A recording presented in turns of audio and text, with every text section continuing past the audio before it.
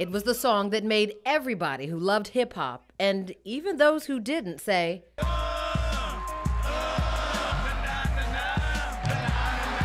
with one unforgettable catchphrase and an explosive video, Master P put New Orleans rap on the map.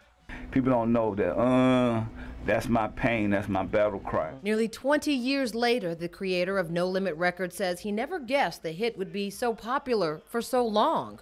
When you make something and it's a classic and you know it's a classic, I didn't know that it would affect generations and generations, but I knew at my time, I knew I had made something good.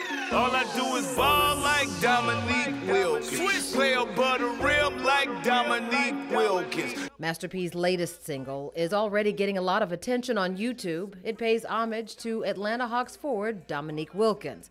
The artist had a brief stint as a professional basketball player and says number 21 was long overdue for a musical shout-out. Growing up as a kid, that was my favorite player, and I said, you know what, why not make a song then dedicated to Dominique? Because a lot of people from this generation forget about the people who paved the way. Right. And Dominique, I mean, he was Michael Jordan before Michael Jordan. Master P is determined to remain relevant.